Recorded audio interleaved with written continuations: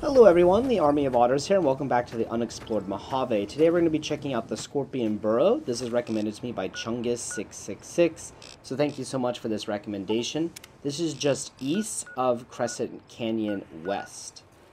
Now, I'll be honest, I actually had no knowledge of this location. This is an unmarked location in the Mojave Wasteland, so this was a new experience for me, which was pretty cool. As you approach the burrow, you're going to discover a lot of rad scorpions.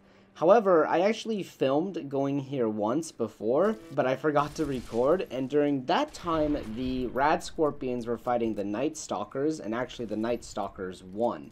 But this time there were no Night Stalkers, and I had to kill all of the rad scorpions by myself. So the entrance to the burrow is just this little hole in the ground, and once you go inside, you're going to find this dead wastelander at the beginning.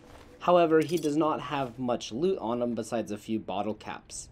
So as we make our way into the cave, you're going to notice that it snakes down into a big central chamber where there's going to be a lot of rad scorpions. And also featured in here is the rad scorpion queen, but she was pretty easy to take out because of a sneak attack by the anti-material rifle. Now, the rad scorpions themselves are not too difficult, but I do imagine on a new playthrough that the queen would be quite challenging, so I don't know if this would be a good place to visit in early game. And also, there's just not that great of loot in here, unfortunately.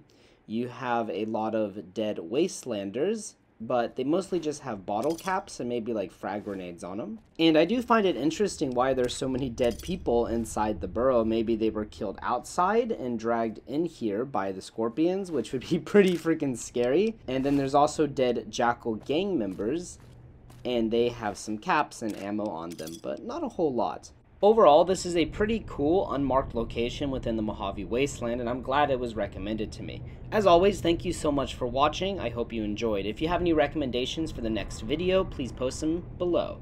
Until next time.